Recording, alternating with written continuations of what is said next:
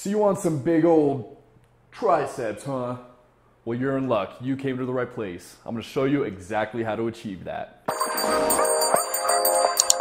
Welcome back to my channel, guys. It's Maverick here. I hope you all are having an awesome day so far. So I've been doing this series, 3 best exercises to achieve a certain body part, and you guys seem to really enjoy it. And in my last video, the biceps video, a ton of people were requesting the triceps video. So that's what I got for you guys today. So without further ado, let's get right into it. A lot of people think to have big arms, they just need to do a bunch of bicep curls and build up their bicep, right? But what people don't know is that your arm is actually 2/3 tricep to bicep ratio. So if you really want to grow the overall size of your arm, you definitely need to not neglect your triceps, and you need to work it just as hard, if not more, than your biceps. Just like it says in the name, tricep, tri being 3, the tricep consists of 3 parts, 3 heads of the muscle. You got the lateral head, which is here, the long head, which is here, and the medial head, which is down here. So to achieve that big, thick, muscular tricep look, you need to be developing each part of the tricep equally. To get that width from the front, you want to build your lateral head, and to get that width from the side, you need to build your long head and medial head.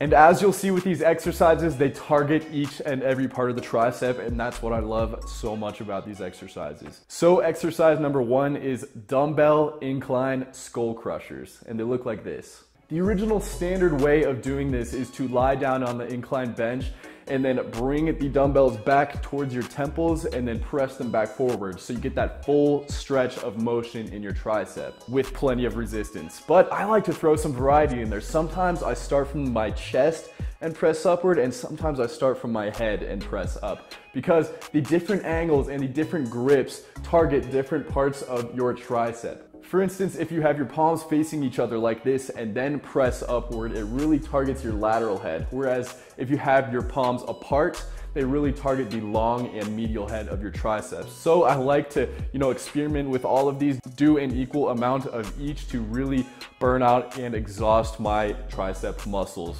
3 sets of about 10 to 15 reps, because triceps are one of those stubborn muscle groups where you really have to hit them hard with a lot of intensity, not super heavy weight, to build and get that definition going in your triceps. Exercise number 2. This isn't an actual primary exercise. This is a burnout. This is a exhaustion exercise. I do this pretty much after every set of whatever tricep exercise I'm doing at that time. I'm not sure if they have a scientific name, but I call them close grip bench push-ups, and they look like this. So after your set of tricep exercises, you immediately wrap around to the back of the bench, have an inverted posture, head up, chest out. Basically just do a push-up with all of the weight targeted right in your triceps. And with this motion, you can actually turn your palms inward, so all of the momentum and all of the leverage is directed towards your lateral head of your triceps, so you're really gonna burn out that lateral tricep head and get that horseshoe shape going.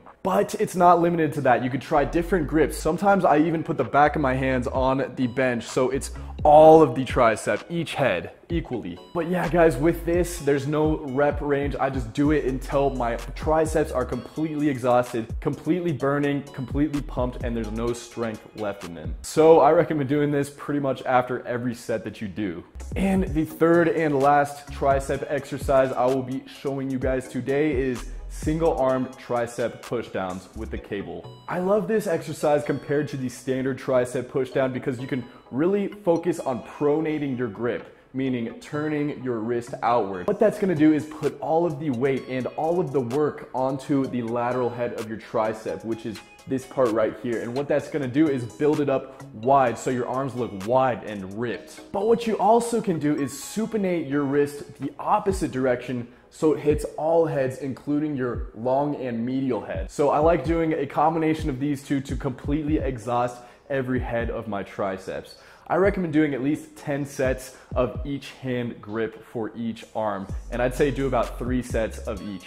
So guys, like I was saying, you really need to hit the triceps hard with a lot of reps at medium weights. The heavier you go, the less reps you're gonna do and the less growth you're probably gonna see. Do these exercises, guys. Do at least 3 sets of each with your tricep workouts. Do a tricep workout at least once per week if you wanna see some substantial growth, but don't do it too much or else you're just gonna be breaking down those fibers and not giving them time to repair themselves. So guys, I hope you take advantage of these tips, because if you stick to it, you work hard, you're definitely gonna see some progress. And guys, I hope you enjoyed the video. If you haven't already, subscribe, turn post notifications on. Let me know what you wanna see in videos to come in the comments below. And until next time, peace out.